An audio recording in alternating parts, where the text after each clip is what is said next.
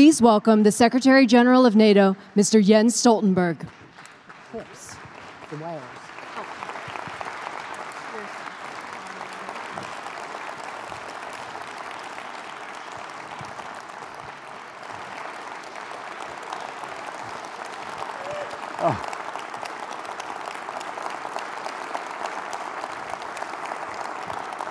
Thank you. Thank you so much, and good afternoon to everyone. And it's great to be back at NATO Engages and to see you all. I took part in NATO Engages in Brussels in July in connection with the summit, and then it's great to see that NATO Engages also is able to have an event like this here in Washington. And let me start by thanking our partners, the Munich Security Conference, and the Atlantic Council, and the German Marshall Fund. Thank you so much for making this possible. Then, to be honest, I'm a bit in doubt what I'm going to do now, because I've already given a speech, and it's very hard to try to do that once again at the same day. And I think actually the best thing we can do is to leave as much possible time as possible for Q&As. So I will just share some very few remarks with you now. And first of all, I will say that it is great to be in Washington to celebrate the 70th anniversary of our alliance. This week is important because it was 70 years ago tomorrow that the treaty was founded in this city. But we're actually going to mark the anniversary throughout the year, also with a leaders meeting at the end of the year, which will take place in London, because London was the city where we had our headquarters in the beginning, until we moved to Paris. So it is a great thing to celebrate and to mark this great alliance, the longest lasting and the most successful alliance in history. The paradox, and one reflection I will share with you now, is that there is a paradox that despite the big historic success of NATO, and despite the fact that no one can doubt that we have been able to preserve peace and stability for 70 years, there are questions being asked about the strength of our partnership, both in Europe and in North America. And the paradox is that those questions are being asked both among politicians, among political leaders, experts, journalists, both in the United States, Canada, and Europe, at the same time as we are doing more together than we have done for many decades. We do more together in North America and Europe. At the same time, people question whether we are able to do something together. And that's the paradox. Because the reality is that we are, as I mentioned in my speech, we have increased our military presence in the East. For the first time, combat-ready troops in the eastern part of the alliance. We have increased the readiness of our forces. We have strengthened the command structure, bolstered defense, cyber defense, and we are stepping up in the fight against terrorism, partly through the global coalition to defeat ISIS, but also, for instance, with the new training mission in Iraq. But perhaps one of the most important signs of that we are doing more together is that the United States is increasing their military presence in Europe. I'm asked almost every week, at least, by journalists, both in the United States and in Europe, whether we can rely on the US security guarantees. Well, I think that the strongest expression of the US security guarantees is the presence of American soldiers in Europe, and they are increasing their presence in Europe with new forces, more pre-positioned equipment, more exercises, more presence. Even in my own country, Norway, for the first time since NATO was founded, there are now US Marines in Norway. That was not the case even during the Cold War. So US is increasing its presence in Europe. And at the same time, European allies are investing more. I mentioned this many, many times before, but if you look at what has happened just since 2016. European allies and Canada have added 100 billion to their defense spending by the end of next year, based on the budgets we have already seen and based on the plans for 2020. So the paradox is that actions, they show that we are strong, that we deliver, that we are united, but some of the rhetoric, in a way, question those actions. And therefore, I think that there are many things we have to do as an alliance, but one thing we could do is to just start to speak more nicely about the alliance. That will actually improve a lot. So that's my main message. Be nice when you speak about NATO. Thank you.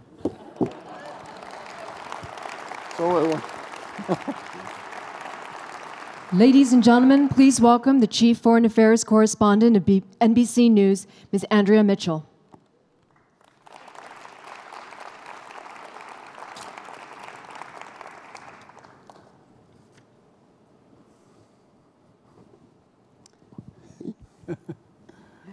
Thank you very much. Yeah. Thank you so much. Thank you. Thank you all. Yeah.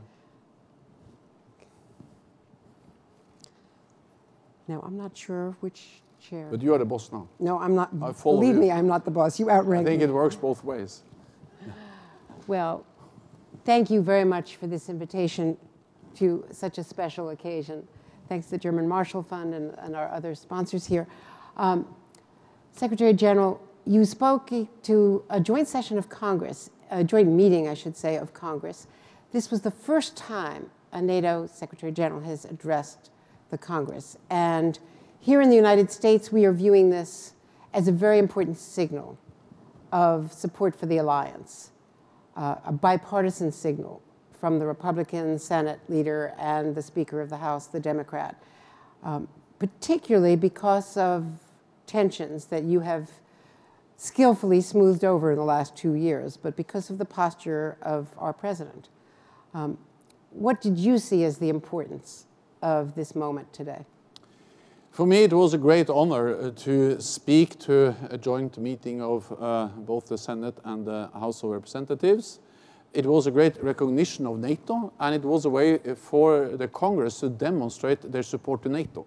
I think that's the best way the United Congress can show that there is a bipartisan support for NATO in the US Congress. So it was a great recognition of NATO, and it was a great opportunity for me to convey a message about NATO to the Congress, that NATO is good for Europe, but also very good for the United States.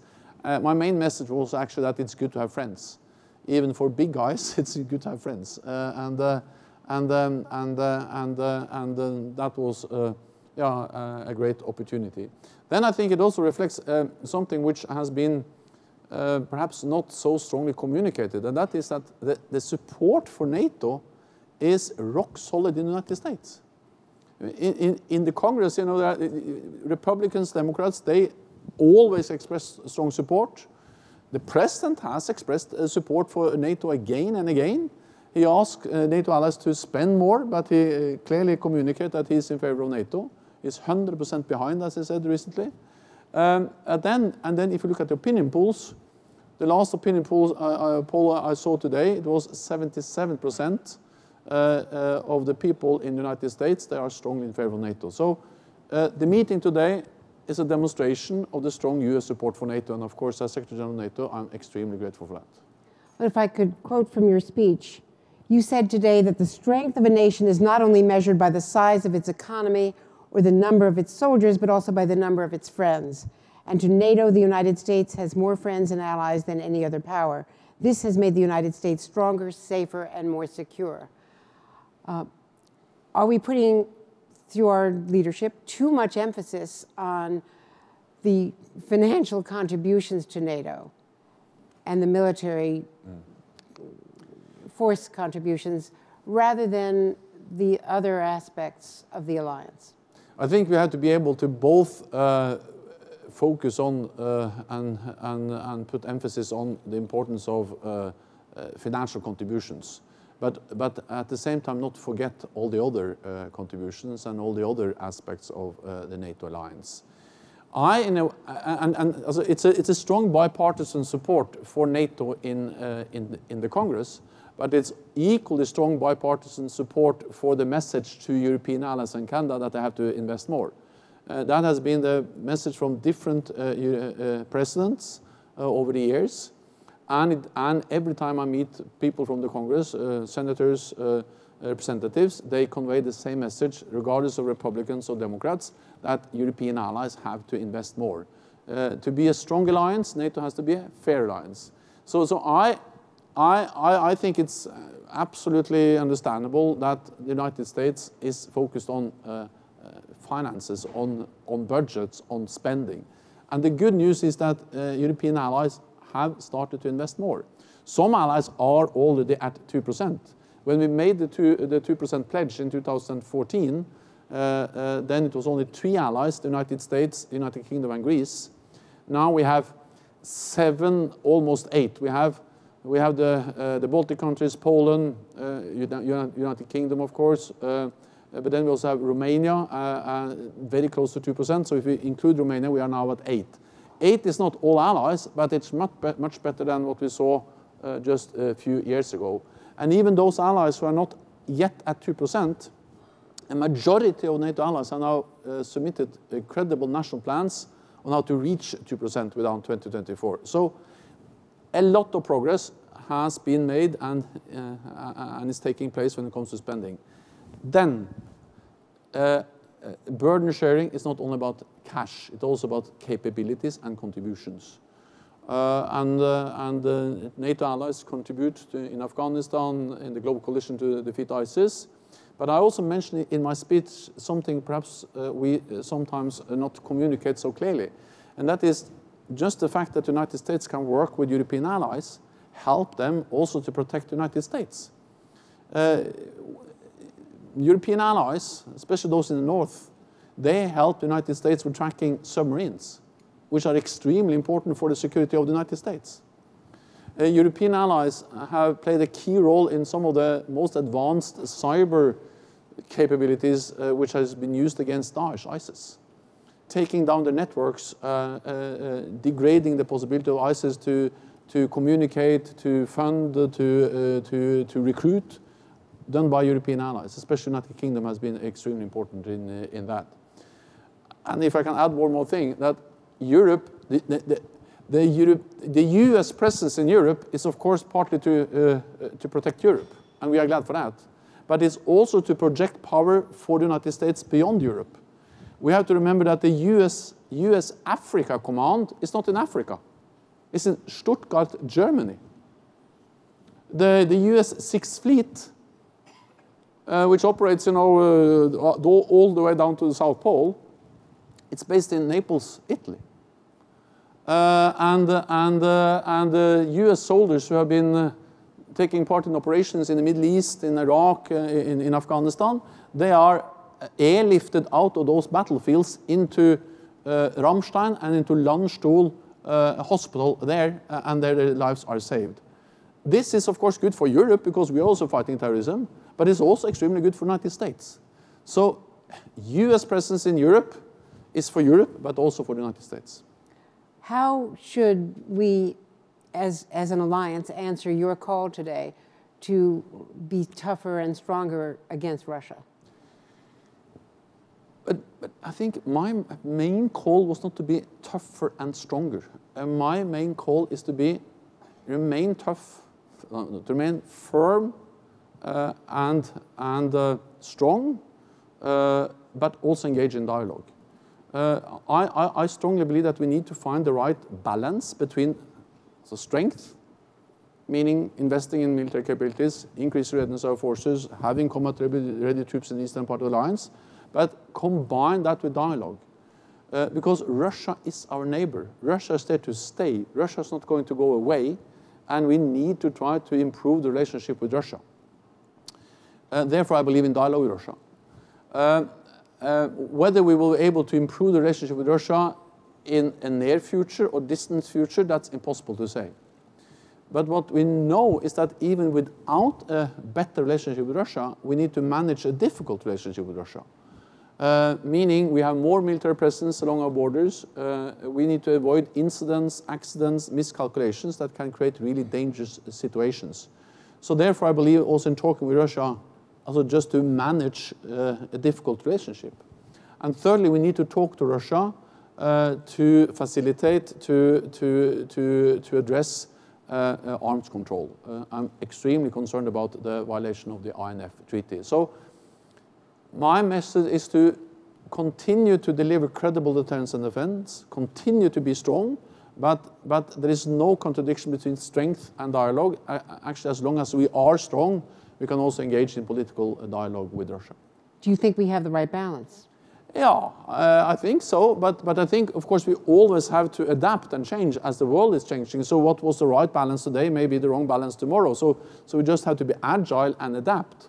For instance, it has been right that we, over the last years, especially since 2014, that we have significantly increased the strength pillar of that defense and dialogue, because Russia has proven willing to use force against the neighbor, Ukraine. They have significantly invested in new and advanced military capabilities. Therefore, we have, in a way, strengthened the strength part, the deterrence part of our dual-track approach.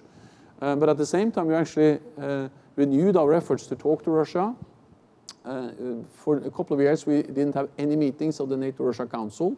Since 2016, we have been able to have, I think it's now 9 meetings in the NATO-Russia Council, sitting down with Russia.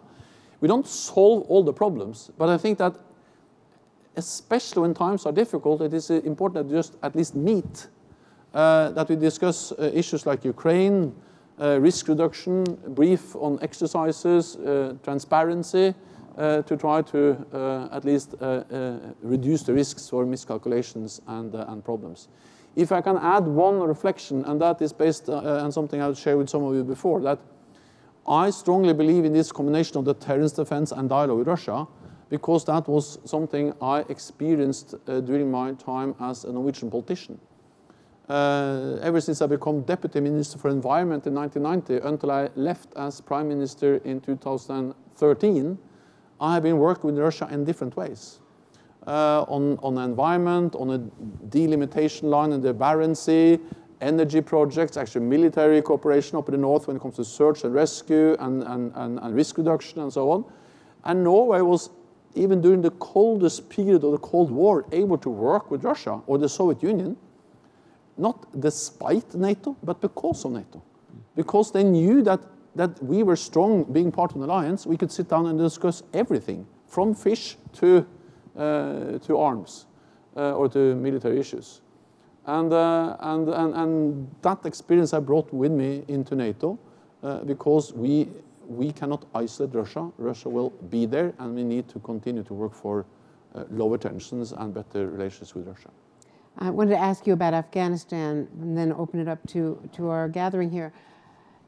It is not lost on American supporters of NATO and grateful Americans that the only time that the alliance has ever invoked Article 5 was in defense of America after 9/11.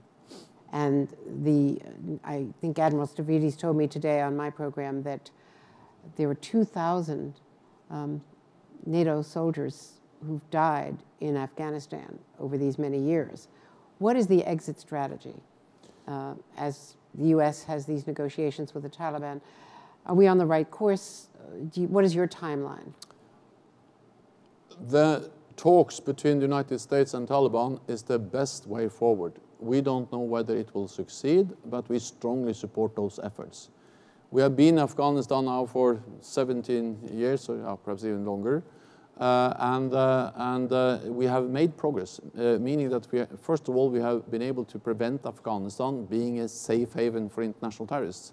I'm not saying that there are not terrorists in Afghanistan, but they cannot operate freely, they cannot prepare, exercise, organize terrorist attacks against us with impunity or without any, as I say, in a free way.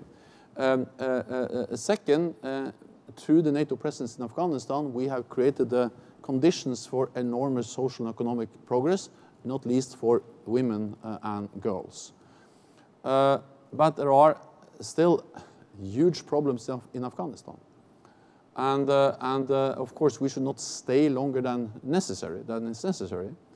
And that's the reason why we so strongly support the efforts of the United States to try to find a peaceful negotiated settlement. The paradox is that we should not, the way we are making progress on the negotiating table is to send a very clear message on the battlefield. Because the reason why we continue to train and advise and support and help the Afghan security forces is that we have to send a message to Taliban that they will not win on the battlefield. And the stronger and clearer that message is, the more likely it is that we will be able to reach a solution on the negotiating table. So therefore, we have not made any decisions on to leave. But of course, we have said that we went in together. We will make decisions together as a US, NATO allies on any adjustments or presence, posture together. And when the time is right, then we will, of course, also leave together.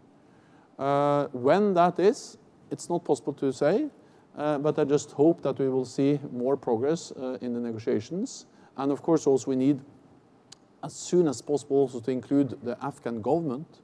A part of peace process has to be Afghan reconciliation, and there is no way you can get that without including the Afghan government. Which, of course, has been problematic, especially in the last few weeks. I wanted to open it up to questions, and I think we have microphones here. Yes, indeed. Hans Benedijk from the Atlantic Council. First, Secretary General, let me just say that I think you gave NATO the best possible birthday present this morning in your talk to the Congress. Vice President Pence gave a little talk here before you came. I'm not sure you heard it, but he said nice things about NATO, but he came down very hard on Germany. He talked about the burden-sharing problem, and you've partially addressed that. He talked about Nord Stream 2. He even indirectly talked about Huawei and Germany's role there. So I was wondering if you could give us your evaluation of Germany as an ally, and perhaps comment on the wisdom of conducting diplomacy this way.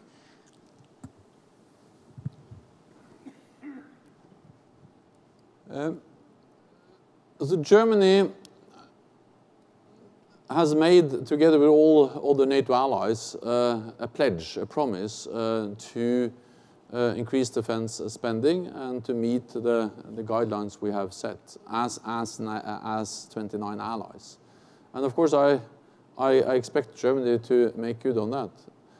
The good news is that Germany has started to increase and started to invest more. We have seen a healthy increase in German defense spending over the last years. And also in the latest budget, they actually propose further increases toward 2020. And that's a proposal, and most likely there will be some more increases for 2020 than in the proposal, because that is going to be now decided by the parliament. And Germany has submitted national plans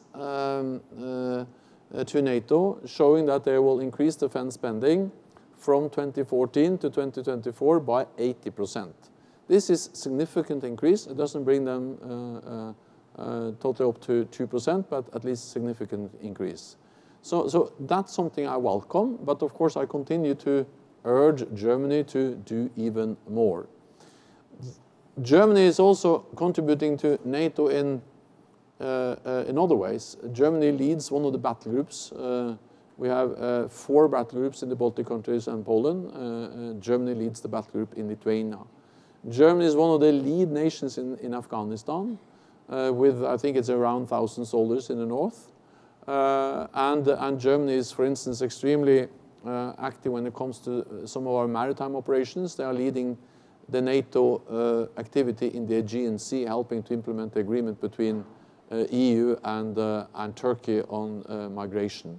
So, and Germany is this year the nation responsible for the High Readiness Force of NATO, which is also an extremely important part of our increased readiness. So, so again, my message about European allies is that some have already reached 2%. All the others have started to increase. I expect them to do more, but I welcome that they have started to move in the right direction. But can I just follow up? asking, I was at the Munich conference, and there was a very strong speech by the Vice President against the European allies, especially on Iran. Does this kind of division undercut the alliance in other aspects? NATO allies agree on many issues related to Iran. We are all concerned about Iran's destabilizing activities in the region, support for different organizations, terrorist organizations, and also the missile program, which is violating several UN Security Council resolutions. Allies, NATO allies, have different views on the Iran nuclear deal. That's just a fact. And therefore, for me, the disagreement on the Iran nuclear deal is one example of the disagreements we see. And of course, it would be great if NATO allies could agree, but as long as they don't agree on the Iran nuclear deal, then my main task is to make sure that the disagreement on that issue doesn't have negative repercussions on NATO's core task, that we stand together and protect each other. So the paradox is that, of course, it's always the best thing if we're able to solve the disagreements on climate change, trade, Iran nuclear deal, whatever. But as long as we are not able to solve those issues, some of them are also outside the NATO domain, then I just have to make sure that we minimize the negative impact on NATO. And then I have used many times before the historical examples. Also, in 1956, two allies went into a military operation against Egypt, the Suez Canal, without informing the others.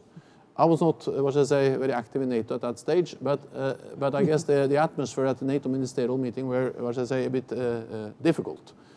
And that was exactly the same thing in 1966 when one of our main allies, France, decided to leave the whole military cooperation. Again, I just can imagine that it was a challenge for the alliance. And then 2003 with the Iraq War, I remember very well how different NATO allies have totally different views on that.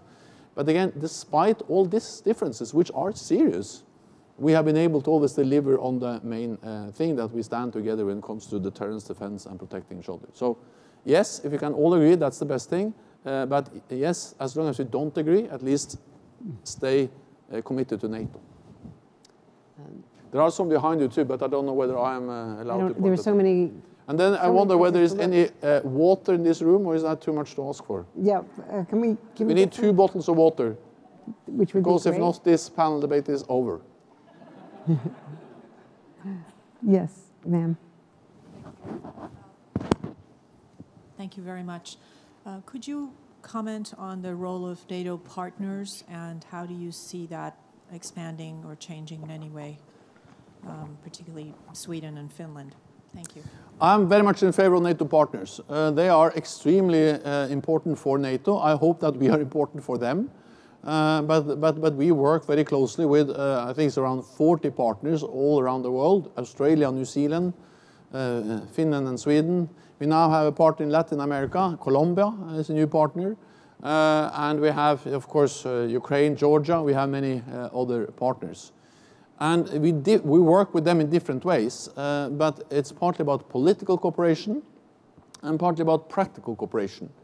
We help them. It varies very much what kind of partnerships, but very often we provide support and help.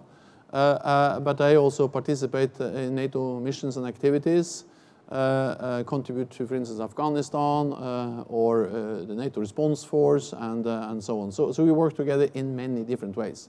When it comes to Sweden and Finland, they are among our closest partners. So they are enhanced opportunity partners, and they were part of for instance, the Trident Juncture exercise last fall. They are extremely, as I say, close to NATO, and we just want to strengthen that partnership. I'm very often asked whether I would like to see them as members, and then I say that, you know, as Secretary General of NATO, I think I should leave it to each and every country to decide what they want without any pressure from NATO, and especially not from a Norwegian trying to press a Finn or a Swede to do anything. So that's for them to decide. Yes, sir, in the front row there. Hi, I'm Martin from the European Union here in Washington. First of all, congratulations on your anniversary and on your extension as Secretary General of NATO. We have seen a major intensification of the cooperation between the European Union and NATO over recent years. We've signed like 2 joint declarations in 2016 and 2018. We're working on about 74 areas of cooperation. I would like to ask you, how much do you value this relationship with the EU? How would you characterize the state of EU-NATO cooperation, and how would you like this cooperation to look like when NATO celebrates its 80th anniversary? So we welcome and support the cooperation between NATO and the European Union very much. And one of the things I'm actually proud of is that during my tenure as Secretary General, we have been able, together with the European Union, to lift the NATO-EU cooperation to unprecedented levels. We work more closer together now than we've done for also any time before on issues like cyber, but also exercises, maritime security, hybrid. We have a lot of activities together. And we work, for instance, together also in the Mediterranean Sea. I mentioned the Aegean Sea. So we have a lot of cooperation. So the more we can cooperate, the better. That's a good thing. You have to understand that more than 90%, I think it's 93%, at least more than 90% of the people living in the European Union, they live in a NATO country. So this is very much the same. We share the same security environment. We share the same neighbors. So, of course, working together with the EU is absolutely natural. Well, I'm getting the signal that I think we've used up our time, although there are many questions remaining. But I just want to say, from your speech today, there were a number of years ago people questioning what is the mission of NATO. But I think what you laid out today certainly indicates a happy birthday of 70 and many, many decades to come. Thank you so much. Thank you so much.